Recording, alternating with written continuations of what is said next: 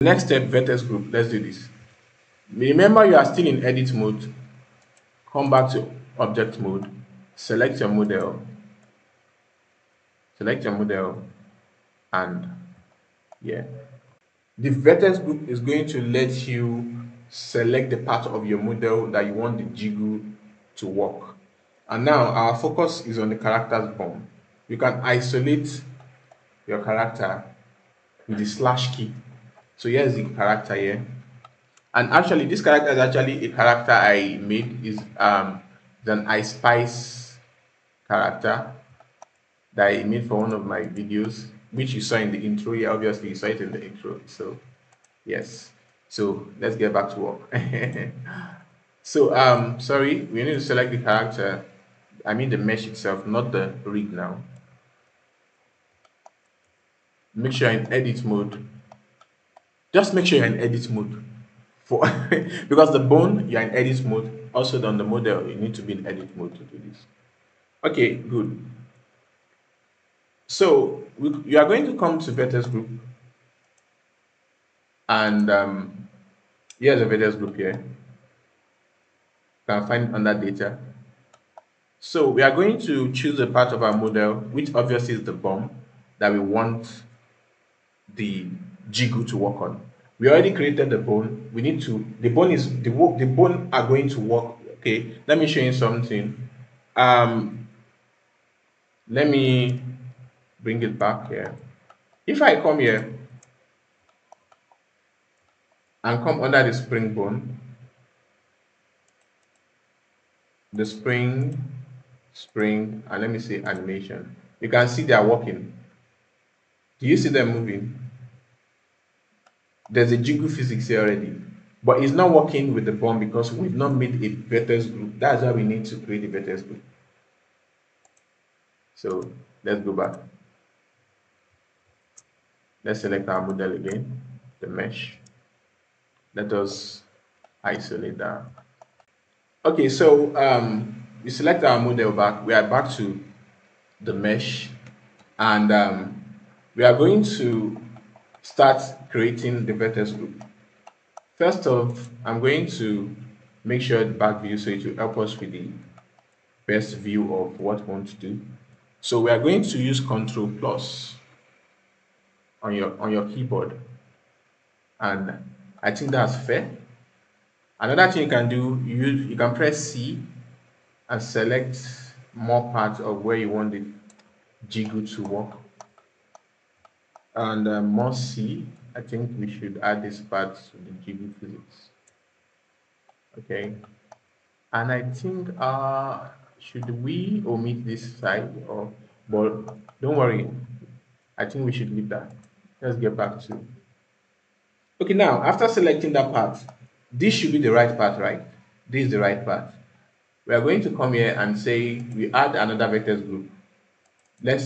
So one thing, don't make the mistake you are going to do is renaming this part of the mesh with another name instead of the name we give the bone. Make sure the name of the bone and the name of this part of the mesh you want the jiggle to work on are same name. So now remember this part of the mesh, the bone on this side we said is bomb underscore R.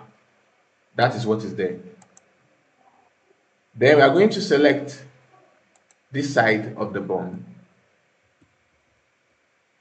and create the vertex group for the left side of the bomb.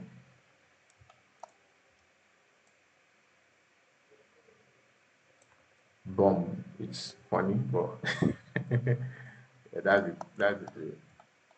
Okay, so let me see. Okay, okay, selected that. Then we create. Make sure this is very important for me. Bomb underscore L, and make sure to assign. Now I think I realized that I didn't assign this one. You see, I'm selecting it now and nothing happened. It's because I did not assign what I selected earlier.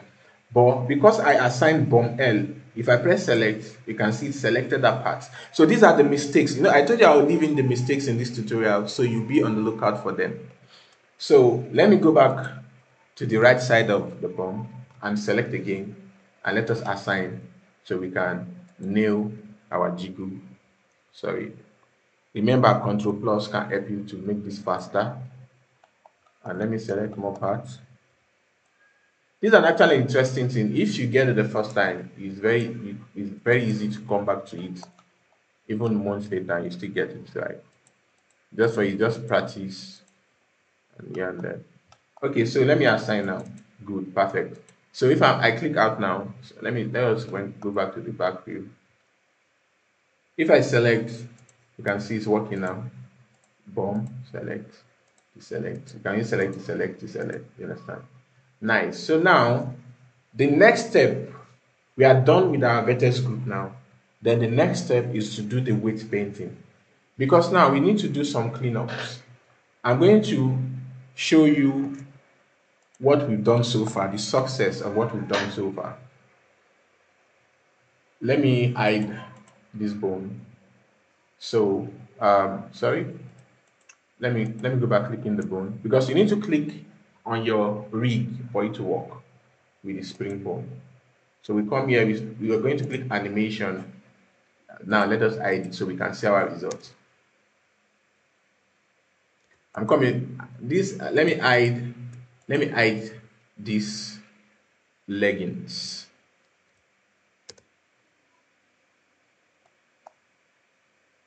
You can see it moving, it's working. It's working already. But you can see it's working. This is it without the spring bone. This is it with the spring bone.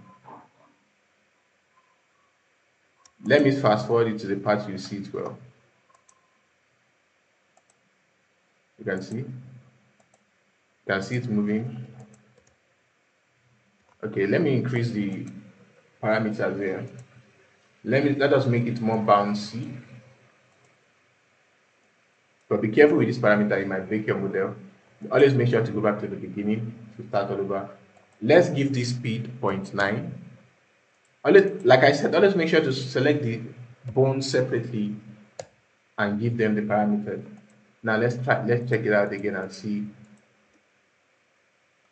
can see it's moving perfectly now. I think this is decent, it's not too much.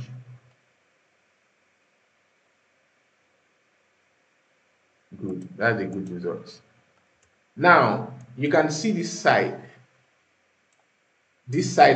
part of the model that it looks like it's breaking off.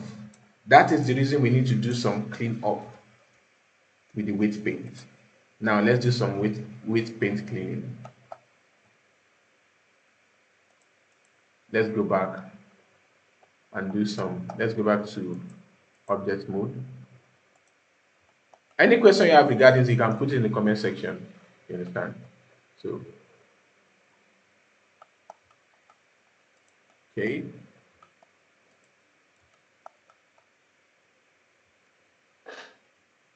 So let's do our weight paint cleanup.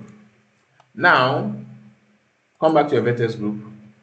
You see, when you select the bomb, you can see them changing the right, the left, the right, the left. Just like when all these vertex group here, when you click any part of them, you can see them, you can see it will show on your model. In case of people who don't know this already. So let's do the quick cleanup here. Now, for the bomb to be smooth without those cracks you were seeing, you come down to weight here. Under these options here are your best friend. Usually I use clean, I use smooth. These are the most stuff I do use here. So let's do some little cleanup.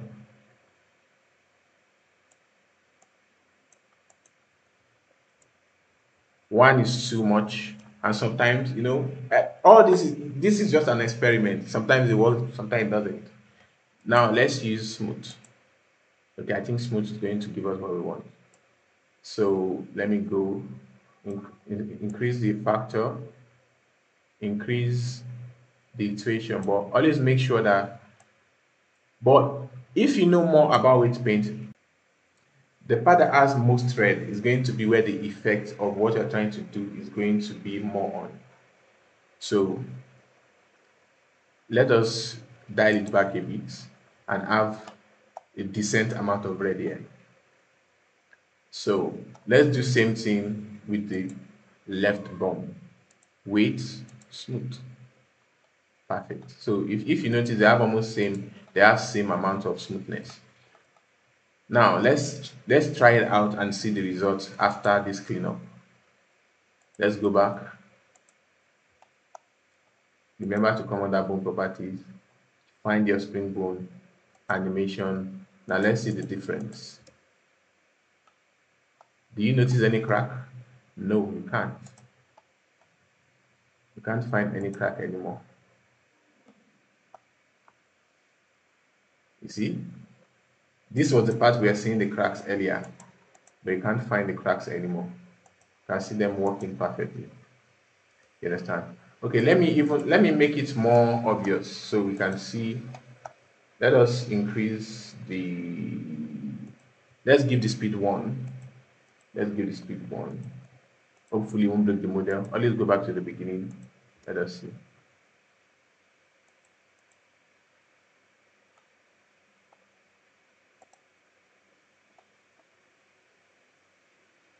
You see? That's a good job. So that's basically it. That's basically it. So, but don't over be careful with the parameters there, you know. I feel the one is even too much in this case, but that's that. And another tip I want to give you is this model. Let us go to object mode. This model has the legging on, and one thing I found out with Springbone is that when you have a sorry I'm coming when you have like a model like this with this kind of stuff on it, the bomb or whatsoever you are using, you have to come here. Let us isolate the leggings. You have to come here and do the same weight painting and renaming to this legging. But even with that, sometimes you don't get the perfect result. You don't get the perfect result. So what I do is that I'm going to, since this part is just a normal trick in 3D or in 3D, let me just say a normal trick in 3D as a whole. Since majority of our body, my character, since majority of our body is being covered by these leggings, I can come here now. I can come here now and cut out most part of our body that's intersecting with the leggings. Do you understand? So I'm going to come here, I'm going to remove this part of our body. Since that's the part the leggings is covering, then I'm going to make the vertex group on these leggings instead. That is what I did in the intro video. I cut out that part of the body and create the vertex group on the leggings instead of the body of the character, instead of the main body, to give me the perfect, so I won't be seeing any intersection with the body of the character. That's a trick. That's like a known trick in the 3D space. So since no one knows what is under here, you can cut out the body and transfer. This is already how many minutes? This is already over 20 minutes of the tutorial, or close to 20 minutes. I wouldn't want it to be more than this. So that's basically it. And I want to show you the same thing with another. I want to do a quick one and show you. There's another model here. There's another model here from Sketchfab. Let me hide this. This is another model from Sketchfab. This model already has the breast bone and the bum bone. So If you just come down here, I'm just showing that this works with any rig, any kind of, you might want to use this for a character with a big stomach. You understand? So you can do same technique. You understand? Just create a new bone, rename the bone, create a vectors group, clean up, create a weight paint, clean up the weight paint. That's it. That's all. You are just 5 steps, and you've gotten your path. You've gotten everything working. So we come down here to the bone properties again. Click on animation because I already activated this bone. So when I play, you can see our best bone working. You can see the best bone working, and our bone boot is working. But one thing that let me show you something here, just a quick one. Let me isolate the character. When we go into okay, look at the naming of this one. The naming here is different from the one we used. You see? So just name it with underscore L and R so it will be easier for you to locate. So if I say select, you can see. So let us check out the weight paint here. You can see that the weight paint here is the red part of the weight paint is very little. That's why we couldn't see the effect of the spring bone add-on there. So let us increase it so we can see the effect of the spring bone on this bone. Let us use levels. Let us see if the levels and coming. I think that is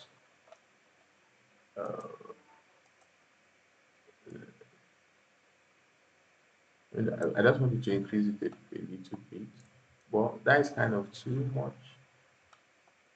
Let us just with paint it straight up. Let us do it straight up. Let us do it straight up. Come in.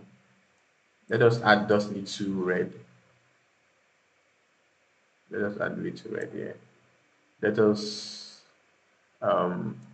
blur it just to smoothen the edge so it won't be the trick is the sharper your weight paint, the sharper is going to be for the effect.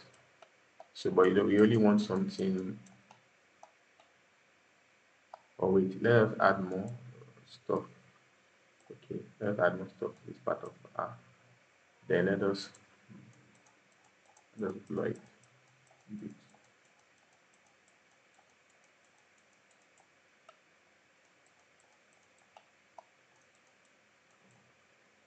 Okay, let's do same thing to the left part. Let us add more weight paints. This part. Okay, let us blur the edges. Oh, sorry, blur the edges.